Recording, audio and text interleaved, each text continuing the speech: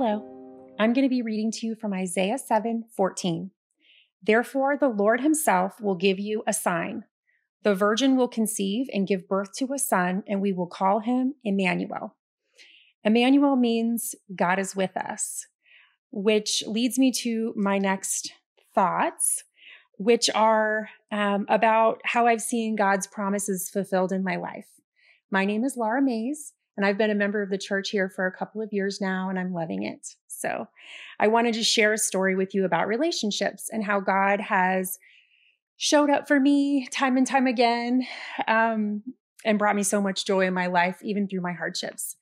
Over 20 years ago, I was married to a very abusive man. He was, the worst part was the verbal. He mocked me for my Christianity and for my conservative upbringing, and brought me through a lot of difficult times in my life.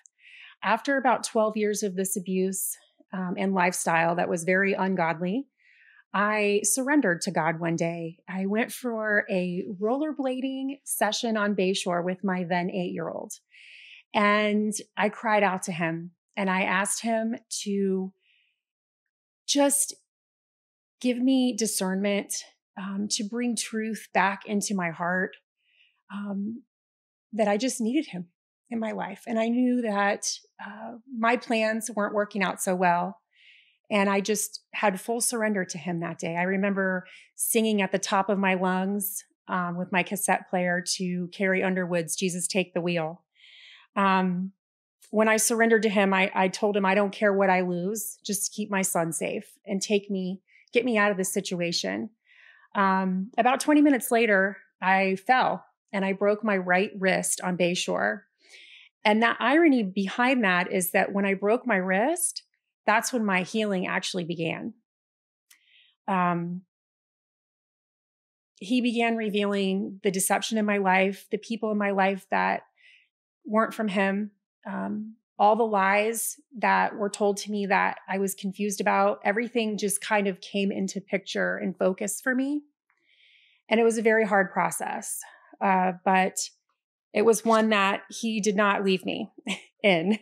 God is with us always. And he was just waiting for me to surrender to him, because the moment that I did, he was there to direct me, to give me peace, and to put the right people in my life in his timing and not mine. My ex-husband was, in addition to being abusive, he was actually having an affair with my best friend at the time. And my best friend worked with this nice guy named Aaron, who is now my precious husband. God made sure the two of us met and that Aaron would share all that he had heard about my life through my so-called friend. He would walk through that pain with me, end up becoming my best friend and now my husband. There are too many details in this story to share on this video, but I want you to know that I see my Savior in every single one of them. He heard my cries, and he knew my repentant heart, and he had a better plan for my life. God was right there for me, waiting for me to surrender, because he knew the desires of my heart, which was a godly man, a loyal husband, a stellar father to my sons and grandson. You see, God takes our brokenness and he turns it into his goodness. I'm still healing, and part of my journey is loving other women that have been through what I have. Meeting them where they are and showing them grace, encouraging them to strive for God's plan in their life, and reminding them that they are a child of God. His promises are all over my life. And when I finally reached the end of myself, I found the most important relationship of all, Jesus. His promises are true and being fulfilled through my obedience to him. And one verse that I clung to throughout that is, be strong and courageous. Do not be afraid or terrified because of them. For the Lord your God goes with you. He will never leave you. He will never forsake you. Deuteronomy 31:6. Dear God, thank you so much for this opportunity to share this with my church family. You know my heart. You know I've wrestled with what I would share today, knowing that you always have a plan.